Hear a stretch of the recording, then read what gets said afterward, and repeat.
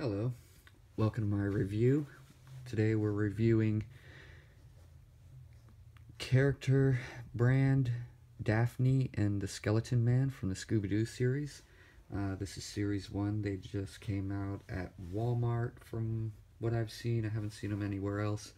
They'll run you $7 for a 2-pack, which is a really good deal.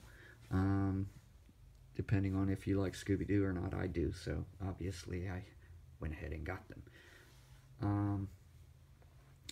For the box, you have a nice box, especially for a $7 toy. I would have expected them to be card backed with just the plastic bubble, but they did a really good job on these. Let me get the warning, and there you go there, and back here you get a write-up and all the other products that they're offering. Get a write-up on the characters, which that's pretty neat. They put a lot of care into that for $7. Oh, one thing I didn't mention in the last review on these, you should be careful when you pick yours up in the paint apps. $7. They didn't take a lot of time to make sure the paint apps were perfect, which really shouldn't be a big complaint. I mean, it's $7 for 2 figures, so it is what it is. But yeah, there's a few things I did notice. Alright, let's start off with the Skeleton Man. On mine, I don't know if you can see it, but right here, you get, I don't even know what that is. There's some blemishes. It looks like some of the paint might have rubbed off and you're seeing the blue. Then, of course, I got sprue mark there, which is not the greatest looking thing, but like I said, it was $7. I mean, how many complaints can you have? I let that slide easily.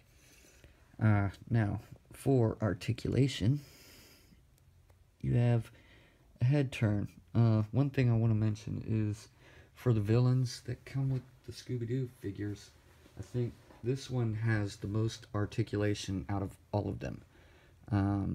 Which it would have been nice if all of them would have had this, but again, $7, 2 figures. I'm not going to complain. But you do get a head swivel. You could do 360. You get a shoulder joint swivel all the way around.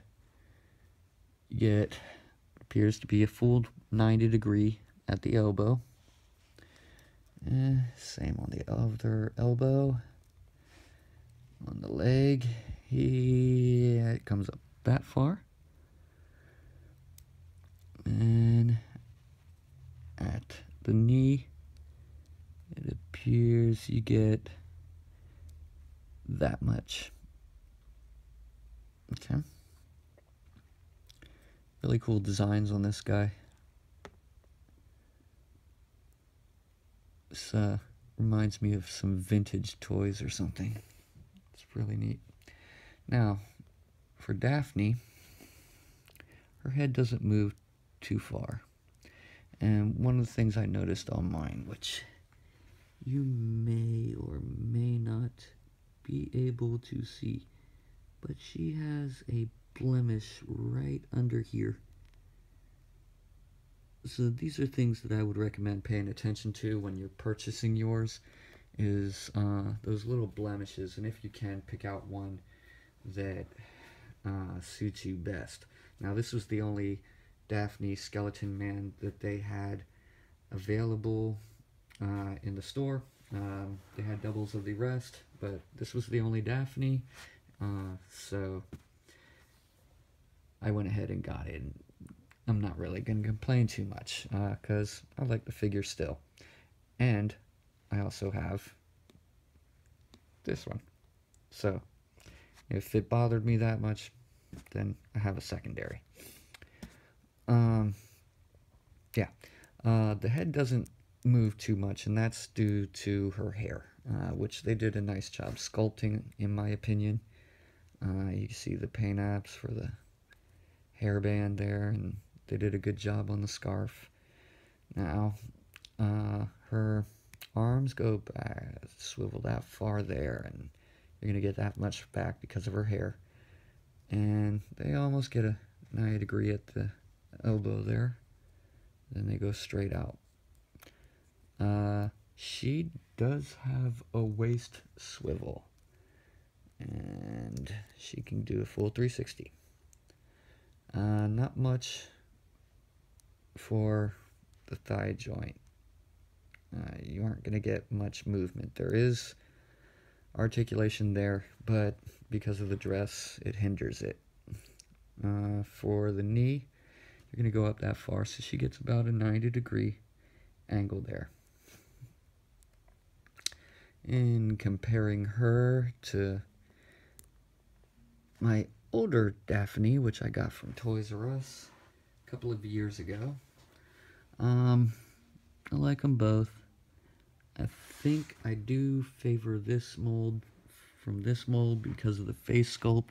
I think they did a really good job on her face sculpt when you compare the two. I also like her scarf better. Yeah.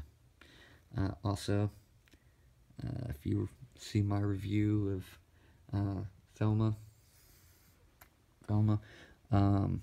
the feet, they're more petite now. She had pretty big clawed hoppers before. Now they've slimmed them down a little bit. Doesn't really affect the standing. She stands well. So that is my review on Daphne and the Skeleton Man. I recommend picking these up. $7. You can't beat that for $7. $7. That's a really good deal.